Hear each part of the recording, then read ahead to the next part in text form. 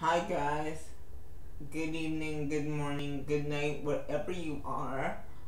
I pray that you're having a wonderful day and enjoying this beautiful weather or the weather wherever you are.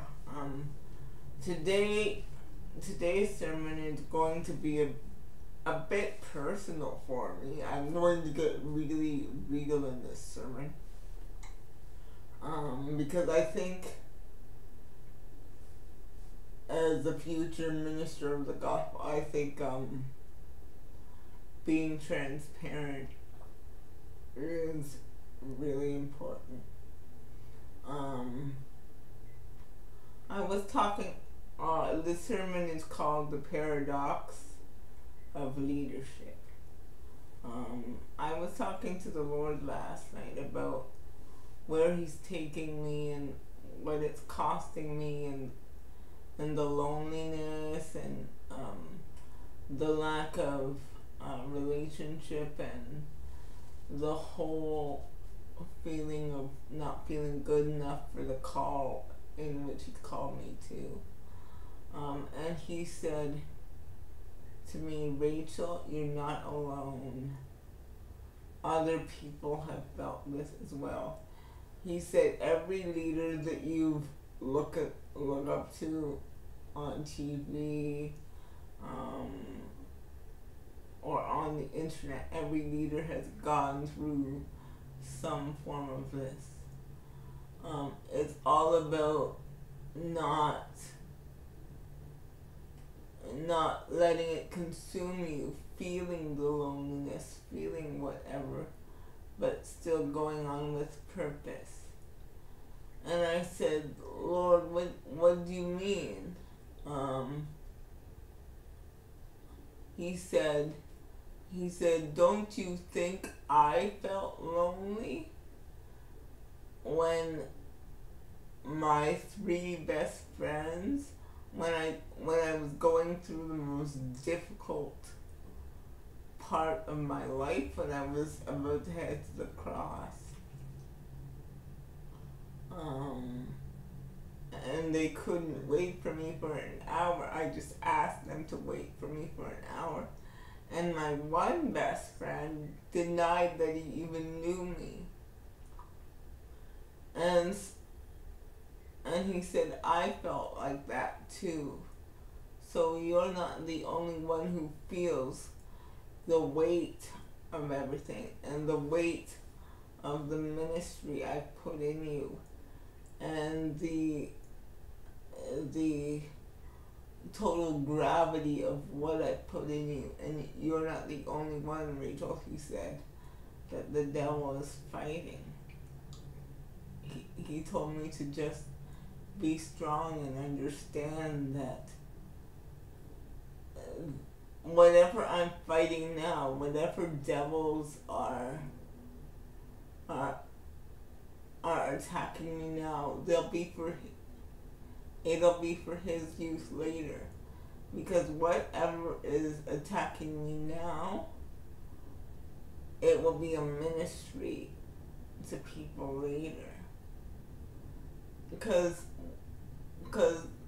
like Solomon said, there is nothing new under the sun. So whatever I'm feeling, whatever loneliness I'm feeling, whatever friendlessness I'm feeling, whatever frustration about being single at 35 I'm feeling, it's all for a purpose. And I just wanted to tell you today, even if you're not in leadership, everything you're going through, He's felt it.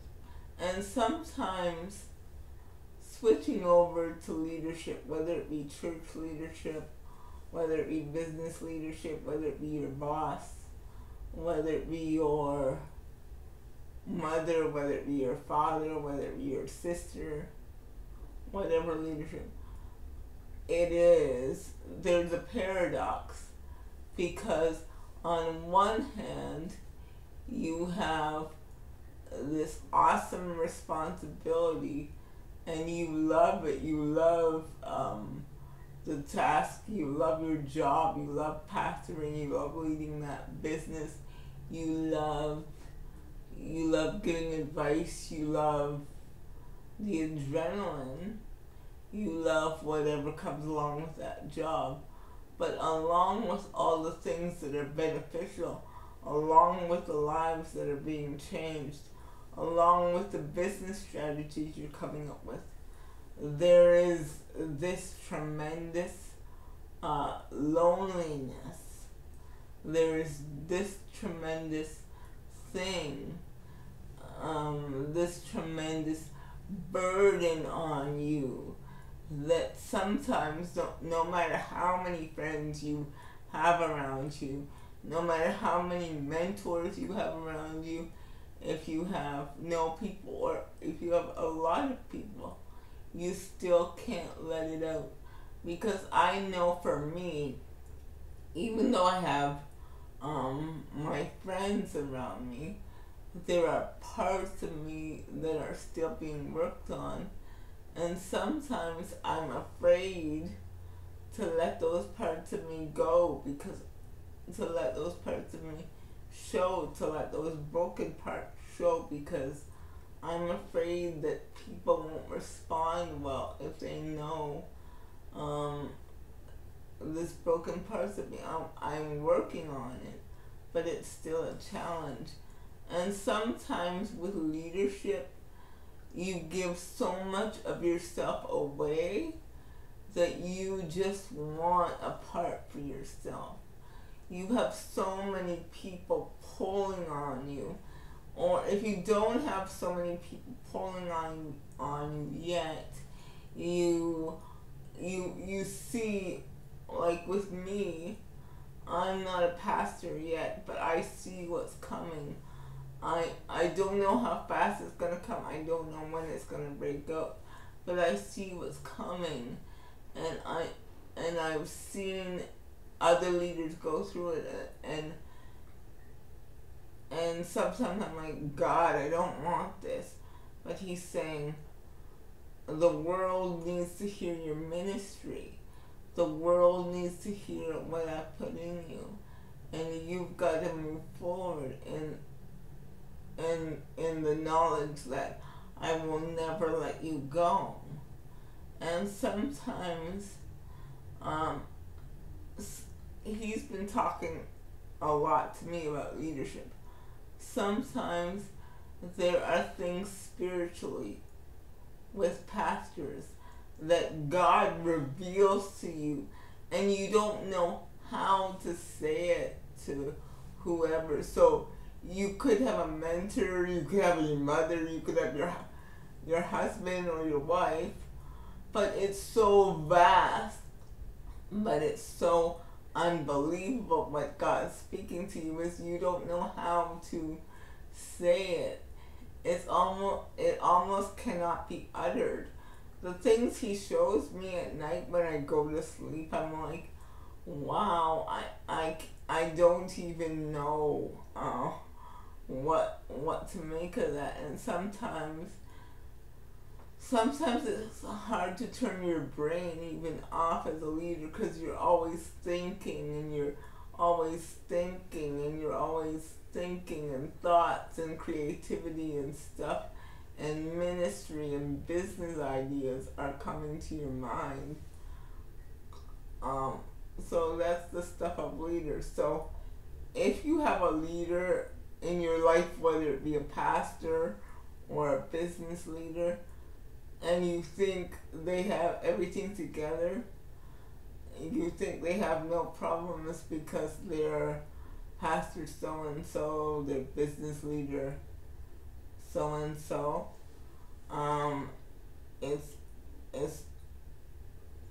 it's not always the case. Usually they have so much inside of them that they can't explain, that it is so hard for them to really communicate that to anyone. And the other thing about leadership that is lonely too is that sometimes when you get around people, you can't talk about the stuff that it's showing, that God is showing you. And if you do, the other side, you can't talk about the things you struggle with. So it is very hard to, because if you talk about the things you struggle with, people tend to think you're less of a Christ. Like, some people tend to think you're less of a you're less powerful as a leader. Because I remember one time I by accident swore in public.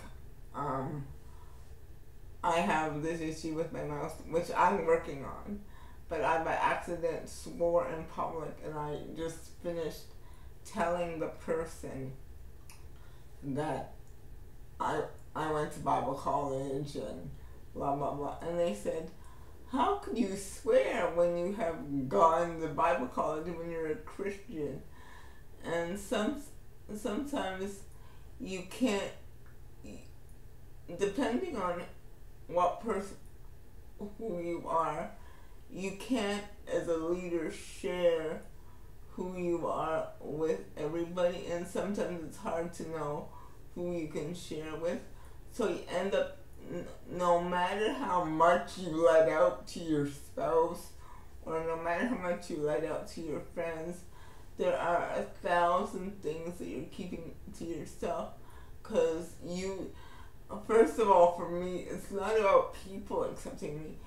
It's because the world has such a skewed view of Christianity. I don't want them to see me as a hypocrite and blame God for, oh, that person is a Christian and they're acting like that. Listen, the only difference between you and me is that I know Jesus. I know no matter how I screw up, no matter how I am in my life, I have Jesus to fall back on. I have Jesus who loves me. That's the only difference between Christians and non-Christians. We're not perfect. We deal with the same sex stuff that you do. We deal with the same gossiping spirits that you do. We deal with the same things. But the only thing is, we know that we're cleansed by the blood of Jesus. And the cross is for everybody. The cross is just not for one specific person. The cross is made for everybody, and He wants you to know today, like He's telling me that no matter what flaws you have, He can use you, and no matter where He's taking you, the tools that He's developing in you now, He's going to use. Because everything you think that is wrong about you or is a detriment to you, He's going to use it for His glory. He's going to use it for your ministry. He's going to use it for your story. Everything you're going through now, He's going to use. And I would say, if you know any leaders, no matter if it's your boss at work, if it's your pastor at church, or if it's whatever, even if it's your mom, pray for them, because there are major battles that leaders fight that sometimes they don't even know how to express. And I'm not saying that just for me.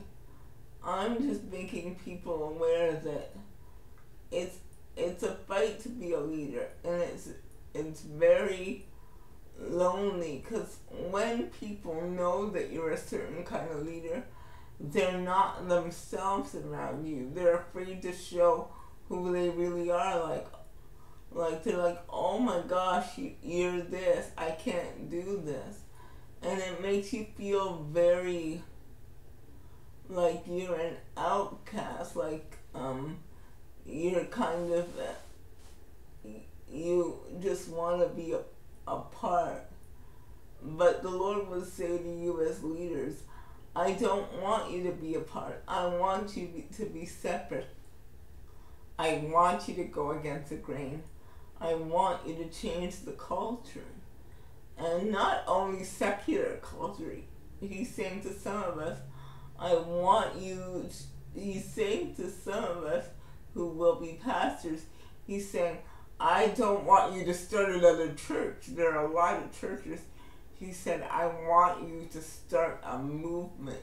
So those a movement that will change this generation, and all this stuff that you're going through, all this heartbreak, all the loneliness, all the wondering why you're still single, all of it is because he's starting a movement in you that will change this generation. A movement is something, it's like a certain space and time where he's changing the whole dynamic of the world. It's a certain place and time where he's changing the whole dynamic of the world. That's a movement. So through you, he's getting ready to start a movement. You are getting ready to start a movement in your workplace. You are getting ready to start a movement in your home. You are getting ready to start a movement even in your church. Through you, he's going to change the trajectory of how the world sees the church.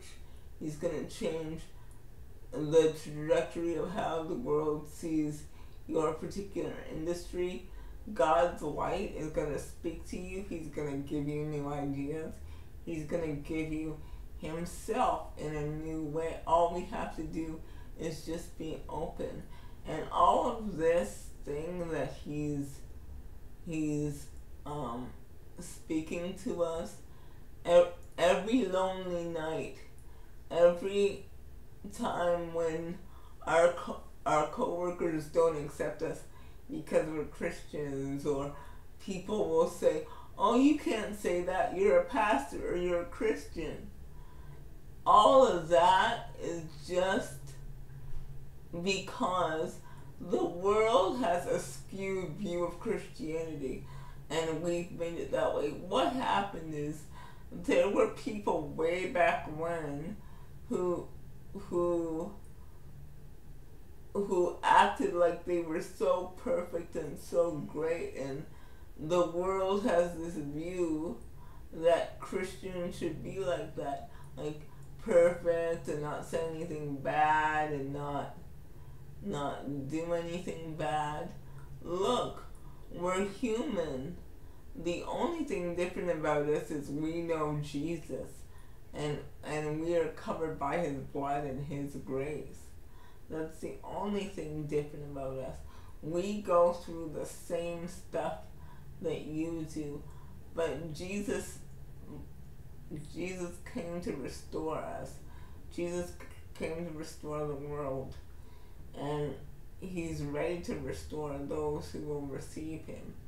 So all those times that you're feeling left out, that you're not a part of the club at work, that your co-workers make fun of you because of your stance on certain things, or say, oh, you're too this and you're too that.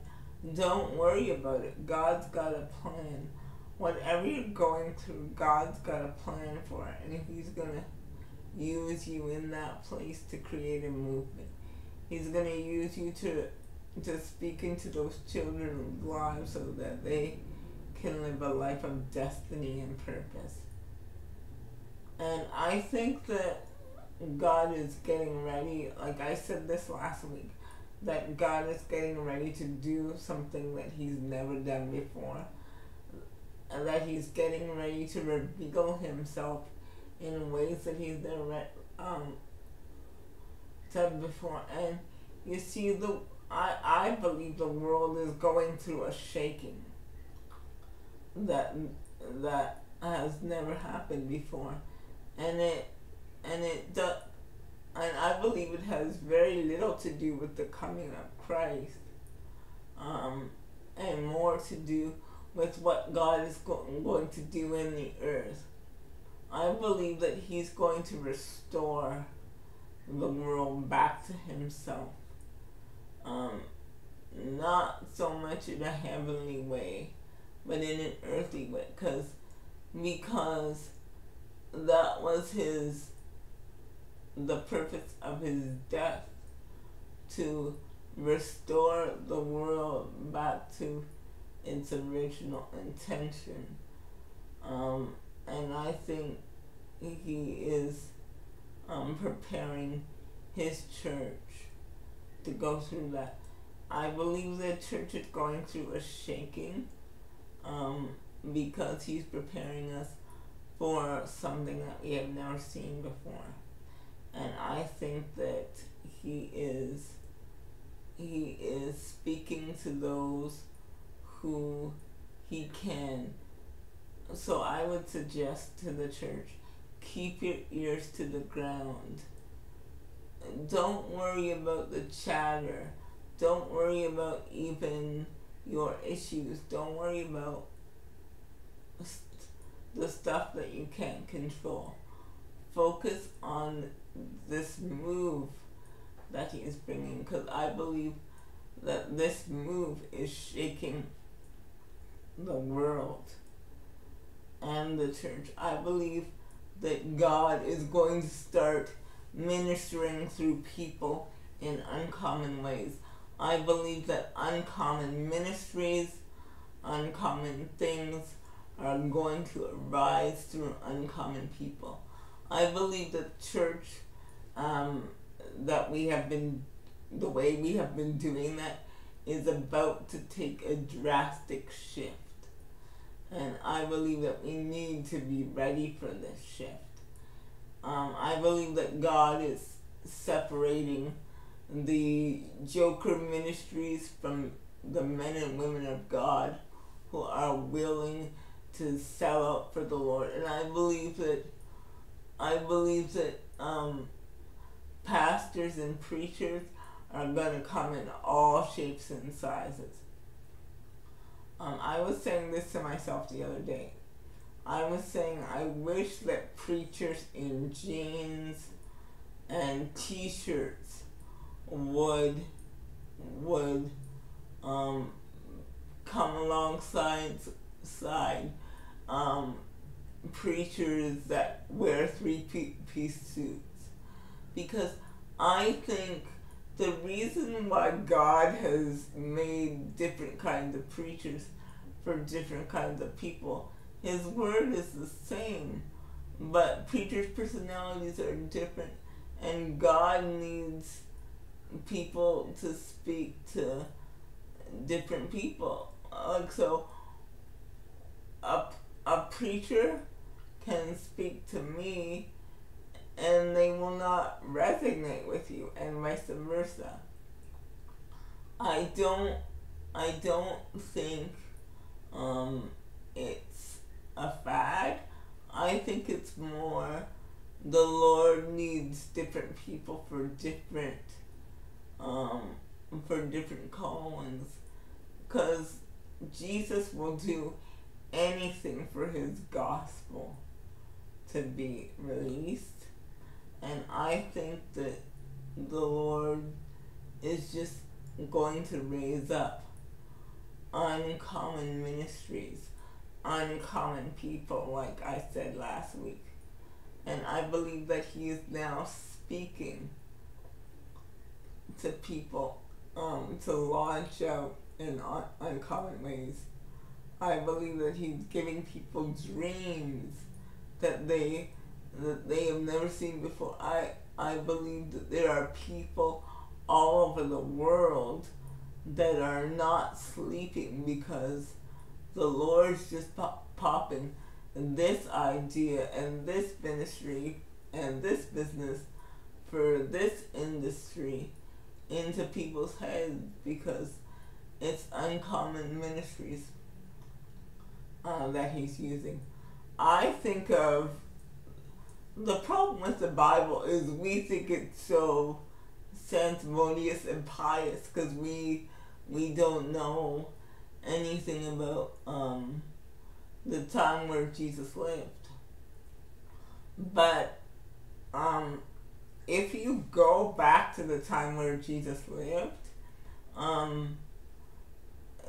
the Jews of the day were they were different sectors of Jews that believed the Messiah would come in different ways, and they were very pious and very religious. And when Jesus came in a manger as a baby and all of this, he broke the molds. And I think Jesus was literally a little hellraiser.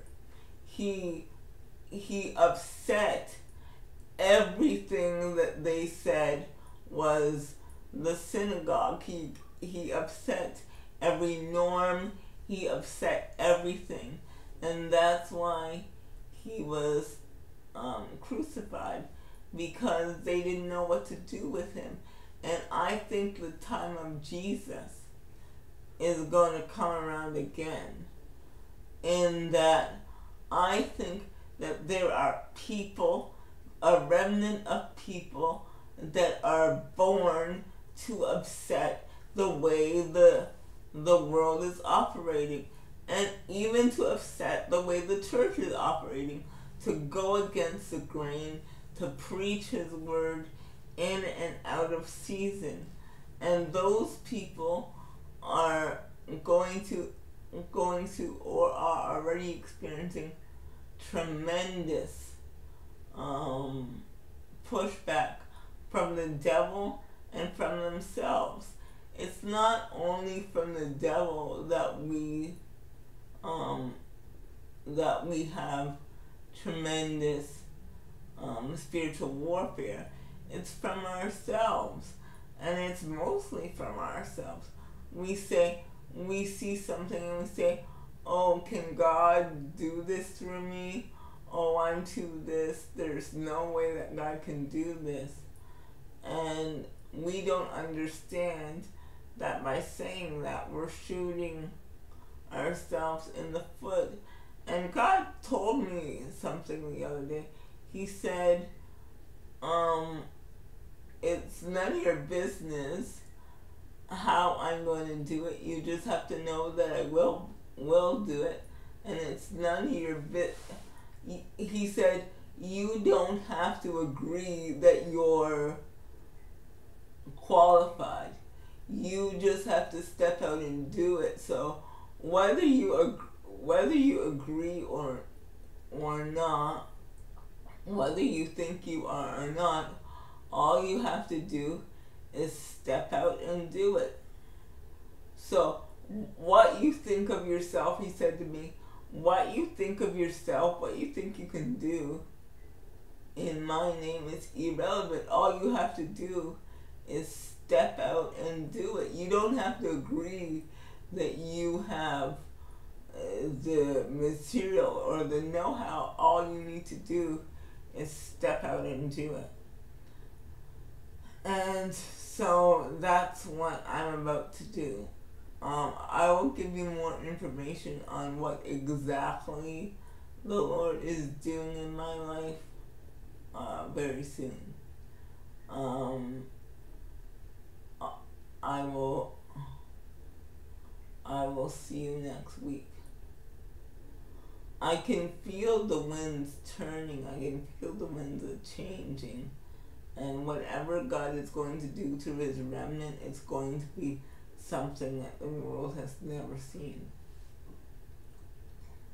people will come to Christ in droves because of this uncommon favor and uncommon ministry that the Lord got going on.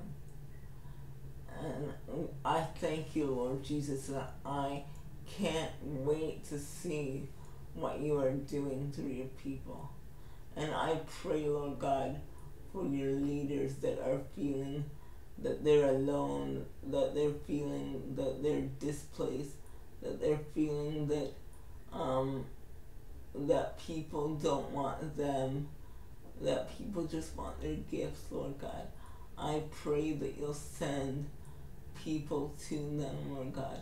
I pray that you'll send people that they can be real with, that they can be not only the Christian part of them, that they can be the person. I pray that they don't lose the person in the pastor, Lord God, and I pray that you'll feed every person and every leader, God. I pray that you'll saturate them with your grace and your mercy and your love. Show them, give them your strength, and show them your love like never before. Pour into them, Lord Jesus. Pour into them, Holy Spirit. Teach them, not only for their sermons, Lord God, but because quite often, when you're a pastor, you're so busy looking for scriptures for sermons that you forget to feed yourself. But Lord, I declare that you'll feed every leader. I pray that you'll saturate every leader with your Holy Ghost. And Lord Jesus, cleanse them from all unrighteousness, God. And I pray that you'll keep them strong. Oh God, I pray that the spirit of wanting to give up, Lord Jesus, is not there, Lord God. You've called them for a reason.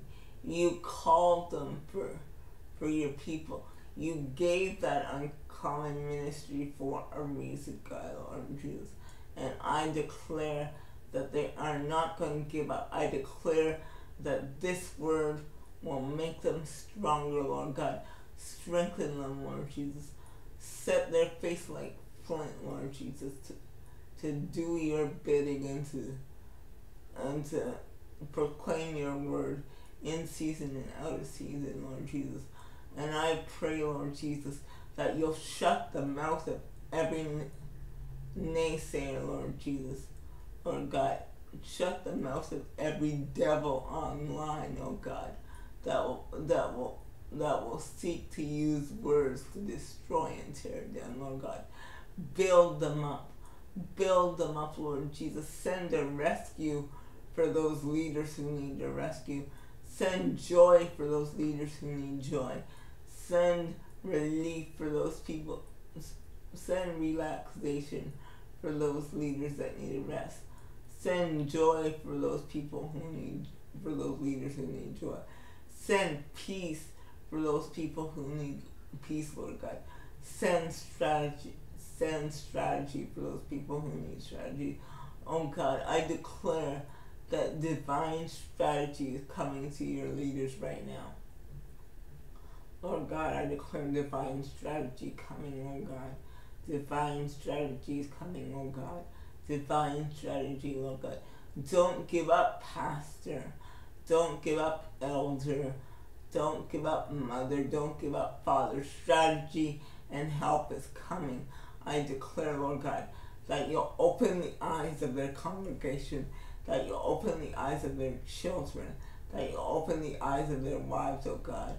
Lord God, and I declare that those people around them that are closest to them will see that they need help and have the divine strategy to help them.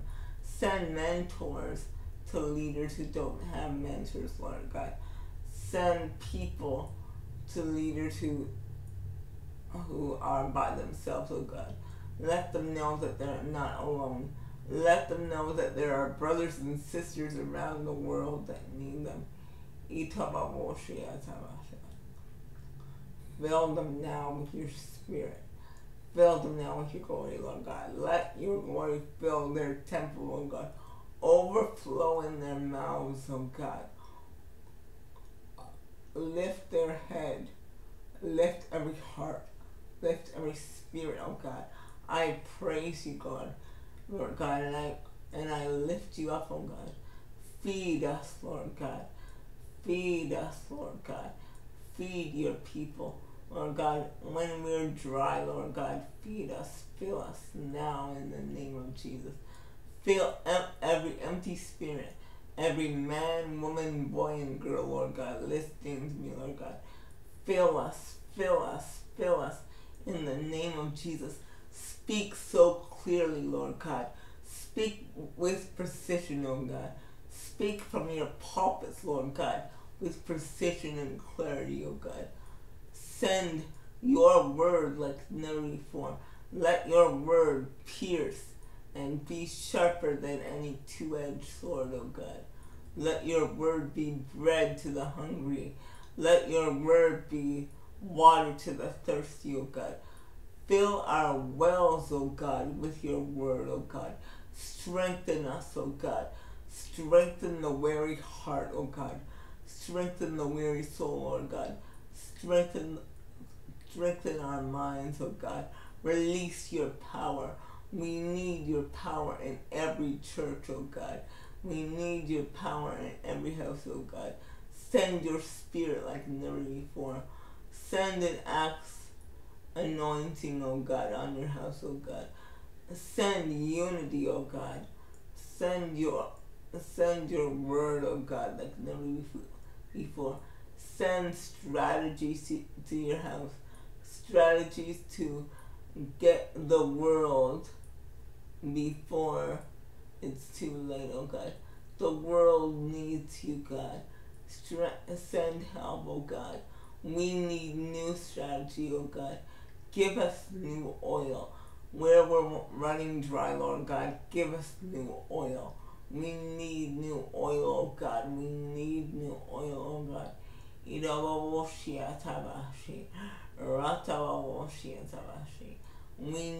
your oil, Lord God. We need your fresh wind, oh God. Holy Spirit, blow from the north, south, east, west. Blow on us. Blow on us strategy. Blow on us joy. Blow on us peace. Flood our spirits with intention, Lord God.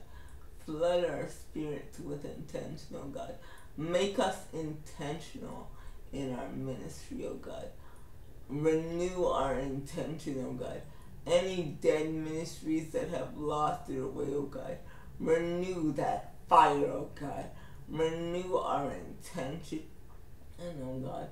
And our intention is that your glory be felt over all the earth, oh God. Renew our intention, oh God.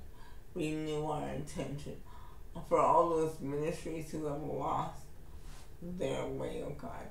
Renew our intention. Renew our intention. Sweet God. There is a sweet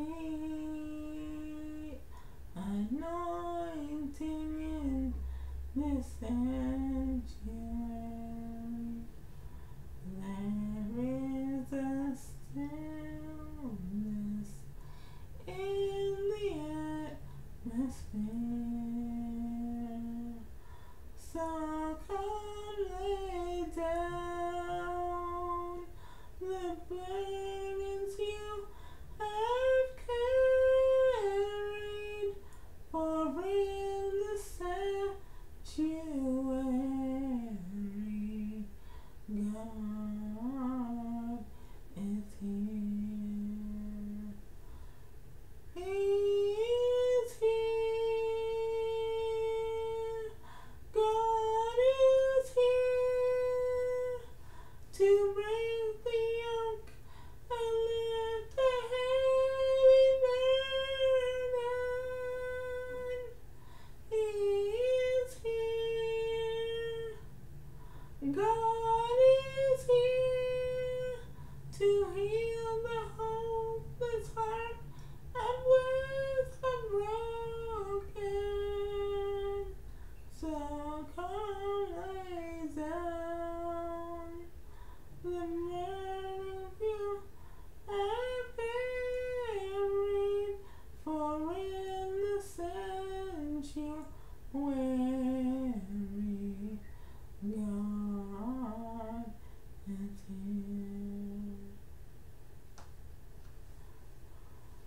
So guys, I will see you next week.